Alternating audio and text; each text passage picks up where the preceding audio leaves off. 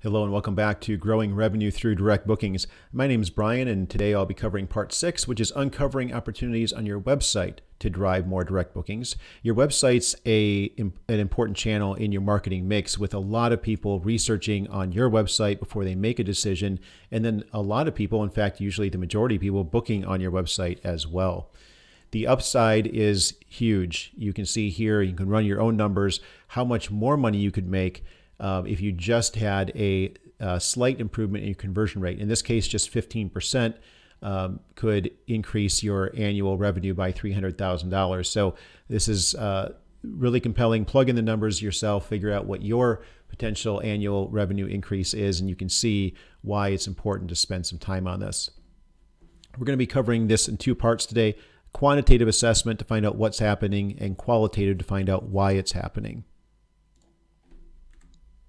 Before you dive in, you need to make sure that you can trust your data. Bad data can waste your time, but it can also lead you to make bad decisions, which is even worse. This requires some technical configuration, such as setting up cross-domain tracking. For example, this picture shows an example of a cross-domain tracking problem where a lot of the revenue is assigned to the direct channel, even though this is not actually true.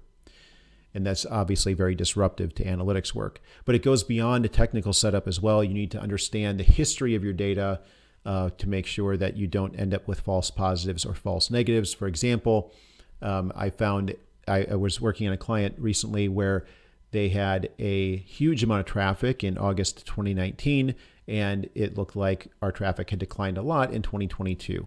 What was the reason for that? Well, it turns out that he had a huge influx of worthless Google paid traffic in 2019. Maybe somebody was playing around with something. It just happened over a couple of day period. It looks like somebody was testing out something on advertising that ended up not working out. And so understanding your data, knowing some of your data history will be important to make sure that you don't get led down the wrong path. You also need to understand your traffic mix, since not all channels convert at the same level. For example, banner ads on Facebook and Google, especially with discovery campaigns, convert lower than something, say, like paid search. With this client, we're using an extremely aggressive advertising strategy with 42% of the traffic coming from display ads. It's working out tremendously well for them, but it does make it look like their conversion rate is low. And if we were to pull out that display traffic, we can see that their conversion rate across the entire website without that is actually 2.7%. So it's important to know what your traffic mix looks like. If you get a lot of traffic to your blog, like this company does, be sure not to look at your overall conversion rate, but rather the conversion rate of just your non-blog traffic. In this case, it looks like his conversion rate's terrible at 1.2%, but once you exclude the blog traffic, it's 3.7. So again, just be aware of the fact that you might have some pages and some channels that aren't intended to drive direct bookings, at least in one session. And so you have to just be careful when you're interpreting your data. Spam traffic can also be a problem. Take a look at some of your daily reports. Make sure that you don't have an unexpected spike in traffic. If you do, take a look at the traffic for that day. Take a look at the source medium reports and find out if you have some traffic that looks obviously like spam. Make sure you're filtering that out before you do your analysis. You also need to be aware of your online versus offline revenue split. If you get a lot of walk-up traffic or a lot of call traffic, you might see a lower website conversion rate. In that case, your website might be doing its job, but people are converting offline, and Google Analytics isn't aware of those conversions. There are other related factors as well, such as how much B2B business you do and whether or not you have those customers book online or just contact you. So knowing your split is important as you're interpreting your conversion rate. With all of that in mind, we can now look at some conversion rate, some target e-commerce conversion rate numbers. We have clients that are both higher and lower than this, but on average, if you pull out content marketing, we see a 3% conversion rate among tours, activities, and attractions in the $2 to $20 million a year range. Now that we've looked at the targets and some of the caveats that could cause us to be a little high or a little low on those, we can start seeing how we're doing. So let's dive into the quantitative assessment and look at page performance. Now, your landing page report is a primary report to see where things are good and bad on your website. Now, you will not find conversion rate data on a regular page report. You will only find it on your landing page report. So if you have, we'll get back to what you can do. You want to look at non-landing pages as well and how those are performing, and we'll get to that in a minute. If you have pages that should be driving calls or form submissions instead of online purchases, set up those as conversions, make sure you're tracking those, and then you would just switch this from e-commerce to whatever goal you're looking for. This is not applicable exclusively to those who have e-commerce transactions on their website. This client is an example of a company with content marketing. So we're seeing a lot of content marketing pages mixed in here. So in this case, we already had a content group built, so I clicked on tour. However, you can filter out your blog traffic, you can filter it out so that you're looking just at those commercial intent pages that you have on your site. And then we need to start looking through page by page to see if we see any opportunities. This top page doesn't allow people to book on our website. This is a partner tour and people book off-site. So the fact that that has a low conversion rate is not a concern. I see a page that's converting unusually high, but I know that this is a seasonal tour. It's run by a partner, and that partner is sending a lot of traffic to our site. So we know that that tends to convert higher than average. But I do see line 6 here.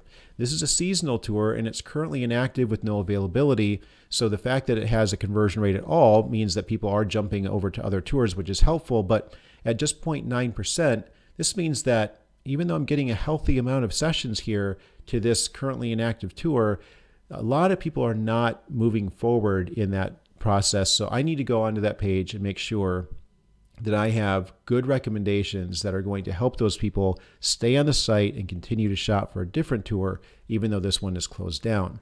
Now, lines 8 and 9 are regular tours. So, pardon me, lines 8 and 9 are regular tours, but they're converting lower than I would like to see them convert. So the next thing I would do here, because there's not a lot of traffic, we're looking at 500 to 600 sessions per page, just 4 transactions for this particular one, I would probably in this case expand the date range and get myself a higher number of sessions so that I'm looking at statistically significant information.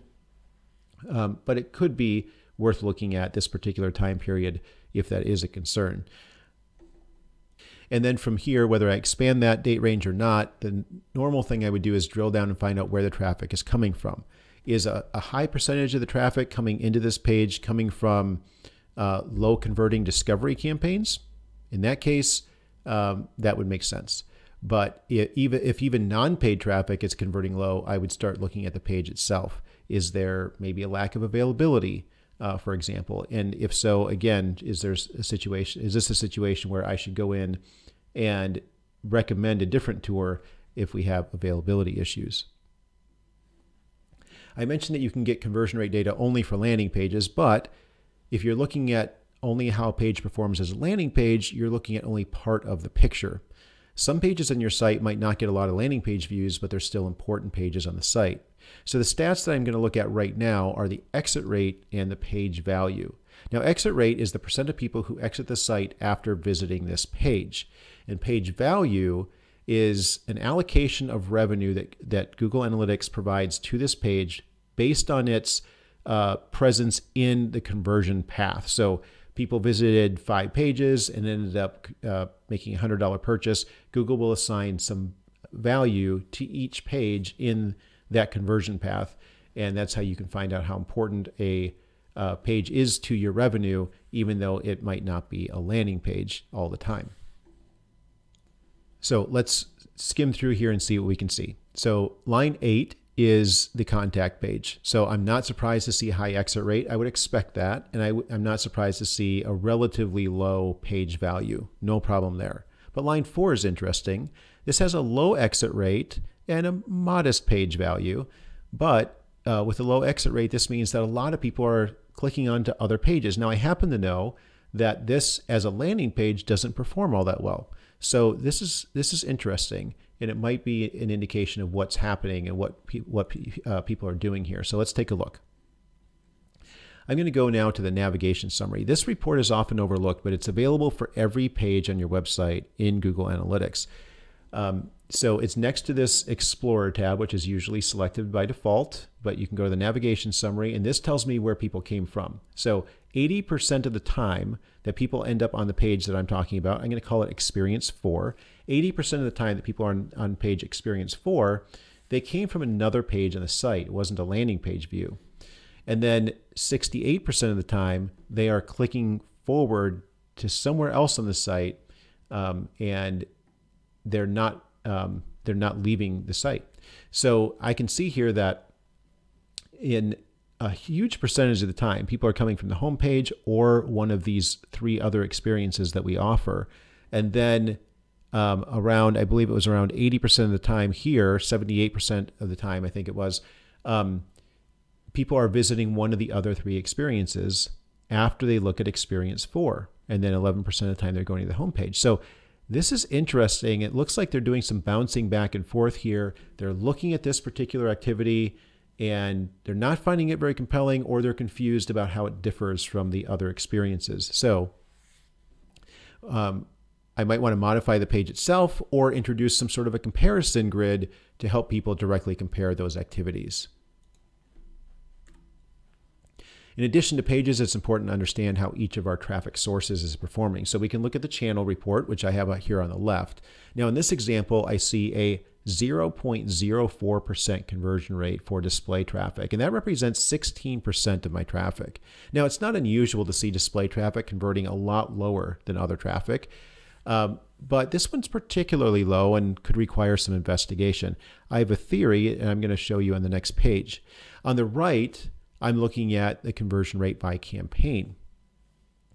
I see a couple of search campaigns that are performing lower than I expected, and that's information I can feed back to the person managing the ads. The right next step depends on multiple factors. For example, if this is a top of funnel traffic campaign, then this conversion rate actually might be great.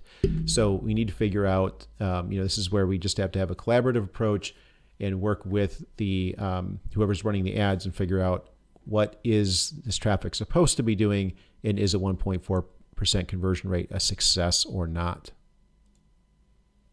Now, here's an example of an opportunity. So let's say that I go into one of my campaign reports and I see a low converting display campaign. I find out that it's this campaign, this Girl Scouts campaign. Now, in this case, I can see, okay, well, here's a disconnect. I've got messaging and imagery that specifically tailors to Girl Scouts, and I'm sending it to a generic groups page where it says Adventure Together. We've got just the right thing for all ages and abilities. So if people clicked on this ad expecting to see something about what we offer for Girl Scouts, but they end up on a generic groups page and have to do some work to figure out what is it exactly that you offer for Girl Scouts, then that could explain why a conversion rate might not be very good. Now, the information that you saw on this page is not actually related to this page. This is just an example of a situation where we might be able to find a conversion rate issue and fix it by something like, maybe creating more landing pages, or doing some personalization here where this information changes dynamically based on the ad that somebody clicked on. We need to look at device type as well.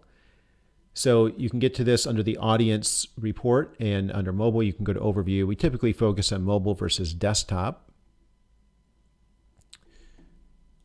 One thing to know here is that mobile traffic can often be comprised of a fair amount of discovery traffic from platforms such as Facebook. So in order to compare apples to apples, I will often pull out display traffic when I'm trying to figure out how is my mobile version of my site comparing to my desktop conversion of my site, because I want to compare apples to apples in terms of what it is that people came for and where they came from. Now, just a quick note, we haven't talked a lot about multi-level segmentation, and that is something that can be powerful and can be useful.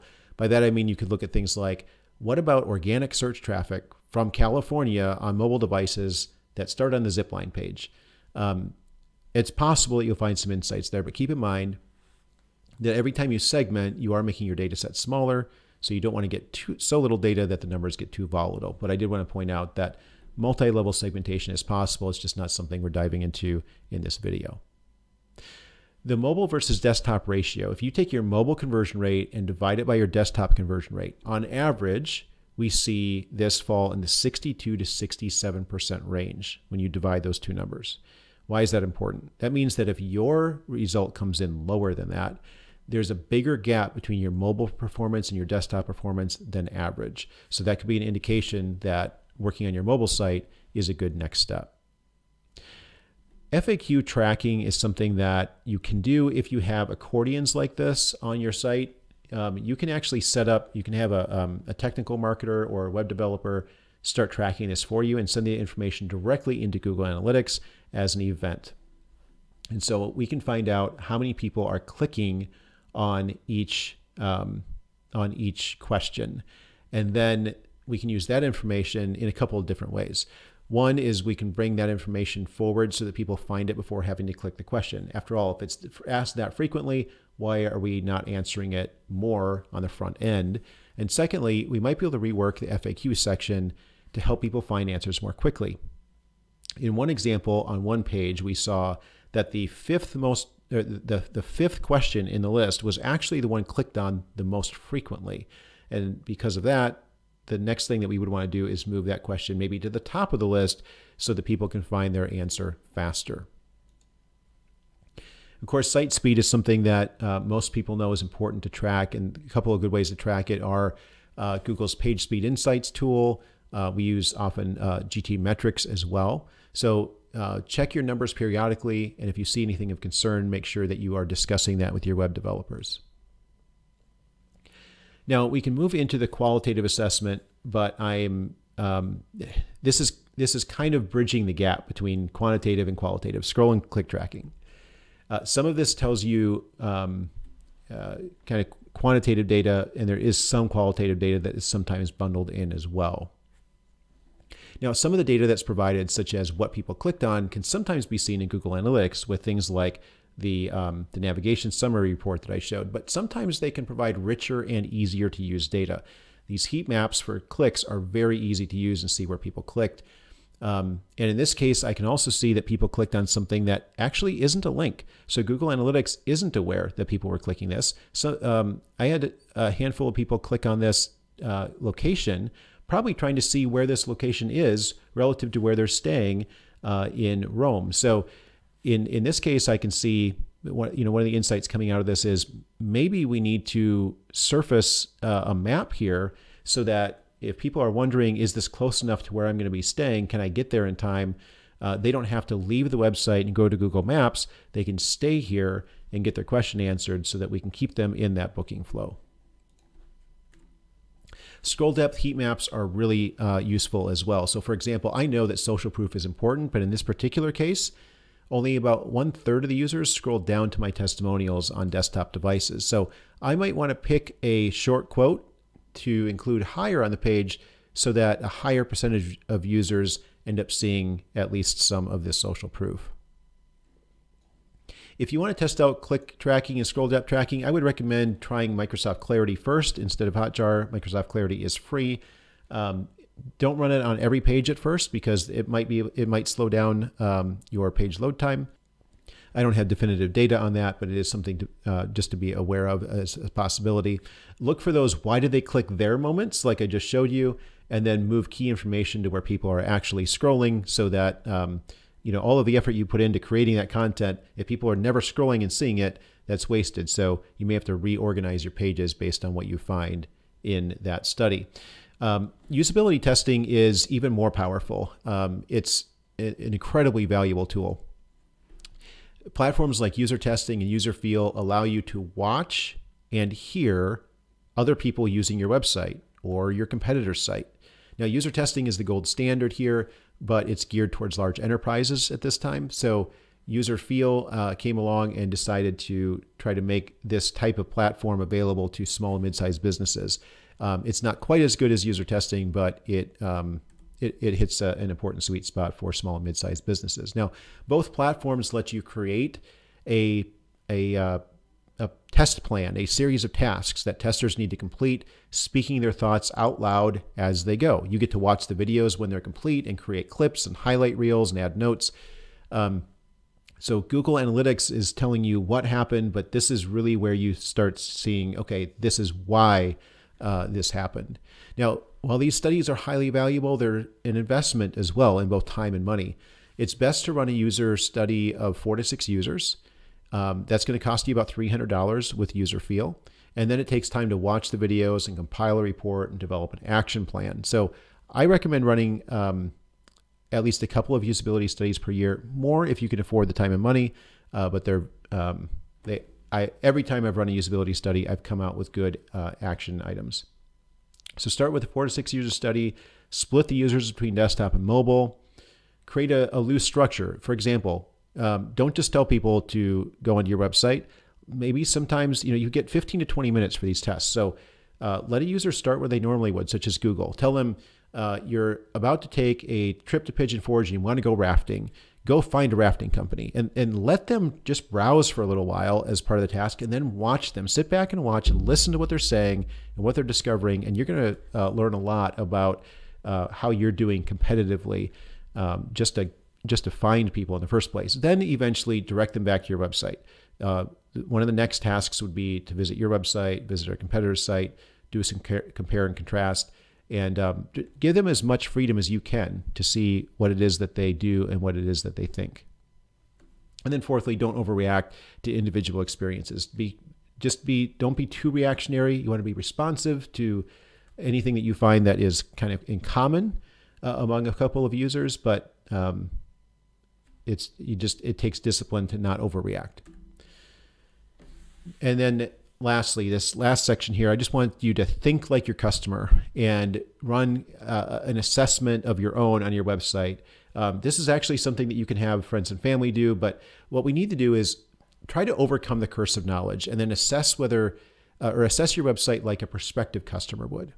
Now, you built a great tour, activity, or attraction, and you know everything about it. You know how you're better than the competitor down the road, how great your views are, which of your experiences is best for families, what you want to be known for, what wonderful things your guests say about you.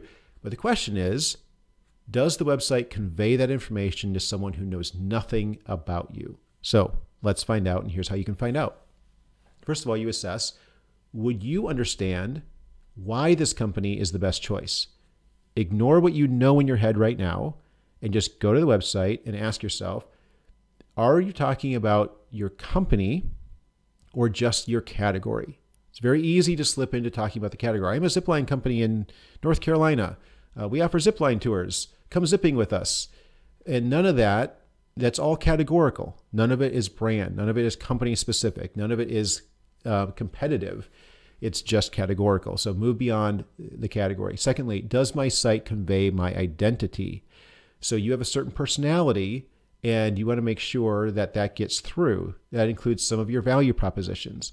And can people find your messaging throughout the site? If you look at your landing page report, you might find that only 30% of people come in from your homepage. So make sure that that's not the only place that you have put messaging that clearly establishes who you are and why you're great and what your value proposition is. That needs to be available to everybody who comes through to your website. So you can evaluate just write down, how do you want to be perceived? Write down a few thoughts, take a look at your current messaging, and then take a look at whether there's a disconnect there. Am I conveying what I want? Just scan your website, pull out the top messages, and what you'll probably find is there's a lot of things that you're putting in there that sound fine, but your competitors could say them as well. In fact, then look at your competitors' leading messaging. And then what you want to do is ask yourself, is there anything on this site, on my site, that my competitor can't say? If 95% of what you're saying is something that a competitor could say, you got caught in the trap of just marketing the category rather than marketing your brand. So then come up with better messaging so that it actually conveys those things that you want people to think and know about you, and make sure that it stands out from competitors as much as possible. Here's an example of Highlands Aerial Park. So great company, and originally they didn't have much of a brand. They just were Highlands Aerial Park, were a North Carolina zipline, and that was close to the extent of their brand. And they were doing well, but they came to us and wanted to establish a new brand, better messaging, better website. And so we were able to talk with the owner and come to find out they had a clear picture of what it is that they wanted to be known for and what they were trying to accomplish. They had built this to be a place where there could be multi-generational adventure. They wanted the grandparents and the grandkids coming together and experiencing this all together as a big family. And they wanted to put things in place that would allow the grandparents to be participating without having to necessarily zip line or anything, things like that. And they built this place specifically for that. And so now the website and the brand convey that. We got rid of the harsher black and red that isn't a really good fit for that family-friendly, inviting vibe. And we are now leading with a picture that shows a multi-generational family together. We say thrilling adventures for all ages, reinforcing that concept. We've got something for everyone, even the scaredy cats, really just conveying that concept. And that has had a dramatic impact on their conversion rate. And it works better for them as well operationally, because now what people get and what they thought they were going to get are more closely aligned as well.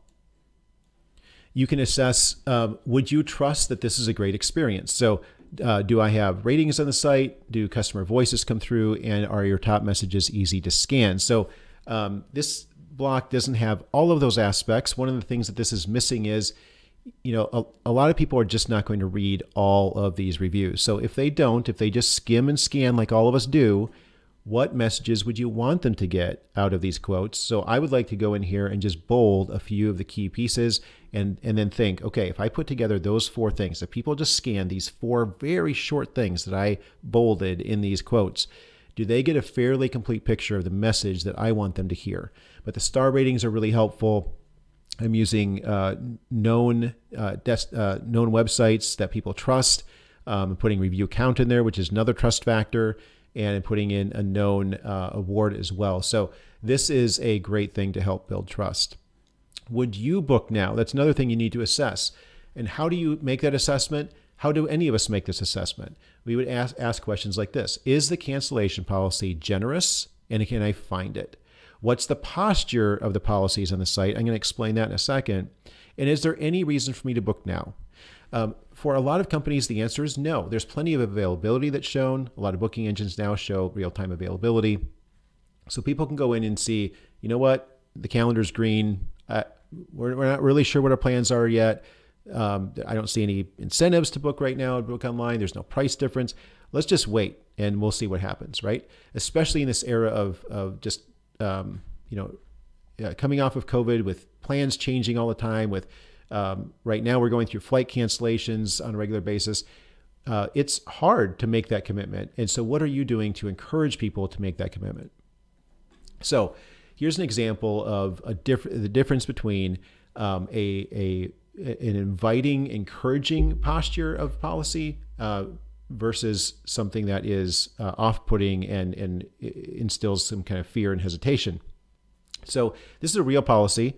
Maui Zipline Company had this. I don't know if this is what they have today. They did not bold and put this part in red, but I have seen companies do that. So this is something to be cautious of. Cancellations made within 24 hours prior to tour departure will be charged full tour price. That's true. You don't have to change the policy, but you can word it in a positive way. Plans sometimes change. We get it. It happens to us too. So we're happy to provide a hassle-free 100% refund if you give us 24 hours notice. This is the same policy. One of them says, you better make sure that you are really ready to commit before you commit. And the other says, don't worry, go ahead and commit right now. If something changes, it's not going to be a problem. This is going to convert a lot better than what was on the left. And then assess how easy is it to find answers. For sake of time, I'm just going to cover this this structured, this writing for scannability. So you need to prioritize scannability here. So on the left, we see the original page. On the right is a slightly modified version. Not hugely different, but important. Some important changes here. I went with a shorter headline instead of this large headline. And then remember, people are probably 0 people who visit your website in a month are going to read this start to finish. 0. So if they only give you a few seconds of time in this section of the page, what do you want them to come away with? So write rewrite this and structure it for scannability. Chunk the data or chunk the copy a little bit better. Use bold where appropriate. Use headlines where appropriate as well. So now, with very little effort, the person can, again, this headline on the right takes away almost nothing from the headline on the left, but takes a lot less time for the user to read. Then now I have, for this whole section here, 3 adrenaline pumping lines, 1 incredible hour. I've communicated something really important to them. This tour is perfect for ages 6+. So with just seconds of time, they have some of the key information that they need. No effort, all fun. Zipliners do not need to control their speed or stop themselves. All right, this is a differentiator from some of the competitors. So now I've been able to pull that out very easily. You can also see here that I took away the bold red, which is kind of warning. And again, operations staff really loves to get this in because they don't want to deal with people complaining about the cancellation policy and things like that. I get it, but we need to have a customer-friendly, encouraging, calming posture. And so in order to do that, sometimes we have to pull back on some of the kind of loud text. Lastly, let's take a look at your images and your videos. Does this look fun? This is how you're going to determine whether or not you're booking, right? Does this look fun? Is it better than competitors? So are the right emotions coming through in your images? Are you highlighting the best views? Are you actually representing the experience? I've seen companies use real close-up shots of like somebody clipping something, clipping their clip to the zipline line. That is part of the experience, sure, but is that really what people are looking for? I can't wait to clip my line clip my clip to the zip line. No, they want to fly. So show that emotion, show that experience, show those views. That's what they're paying for. That's what's going to cause them to book. And does the photo and video quality represent the quality of the experience? I'm going to get to that in a second. Let's go back to this idea of highlighting the best views. This particular client has some of the best views in the Smokies for ziplining. There are a couple of zipline companies in that area that have very high elevation, just gorgeous, expansive views. There are several other zipline companies in the area that mostly zip kind of in the valleys. It's still fun, people can still zip, but a lot of the shots are just not these breathtaking views. So I don't want to use a lot of the shots like the one on the left. This is a good shot. It's got good expression, good color, good framing, and it's a professional, all of this is from the same professional photo shoot. But competitors could put this on their website, and this would be a legitimate representation of the competitors. Competitors cannot put this one on their website. This shows that expansive view that almost nobody else has. I want a lot more of the photography to be focused on pictures like this. Now, back to this idea of the photo and video quality representing the quality of the experience. So on the left-hand side, we have a very low quality image, poor color. This was not a professionally taken image, and you can tell the difference. The one on the right, better framing, better angle, better color, just everything's better about this. And it actually does have an impact on conversion rate. 22% improvement in conversion rate with the new imagery, 107% improvement in click-through rate. So it really does make a difference. It's worth taking the time to assess your images and your video and make sure that you are putting your best foot forward and matching the quality of what you've created. So now you have a starting point for uncovering opportunities on your website. Up next, we are going to continue moving from the assessment phase into the execution phase with more tips on what you need for a high converting website. I hope to see you there.